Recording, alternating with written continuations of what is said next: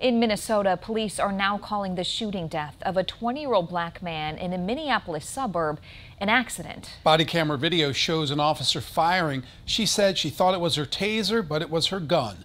Police say 20-year-old Dante Wright was pulled over yesterday for a traffic violation.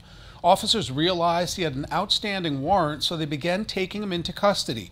Wright tried to get back in his car. That's when the officer reportedly meant to tase him. This appears to me, from what I viewed and the officer's reaction and distress immediately after, that this was an accidental discharge that resulted in the tragic death of Mr. Wright. Paramedics tried to save him, but he died at the scene. Wright's mother said he called her as he was being pulled over.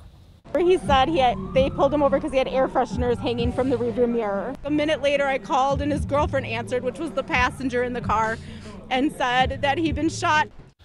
Overnight, protesters marched in Brooklyn Center. Some turned destructive, looting and damaging at least 20 businesses. A curfew will be in effect in 3 Minneapolis area counties from 7 tonight to 6 tomorrow morning.